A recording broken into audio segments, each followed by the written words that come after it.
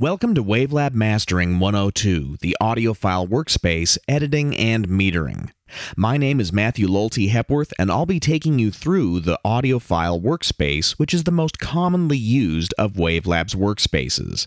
We'll start by going over your studio and computer configurations and learn the layout of the audiophile workspace. Next, we'll go through the basics of audiophile editing, including cut, copy, and paste, how to locate and use markers, and how to save your work. Then we'll go over the many advanced editing features like fade in and out, phase and playback reversal, time compression expansion, and sample rate conversion.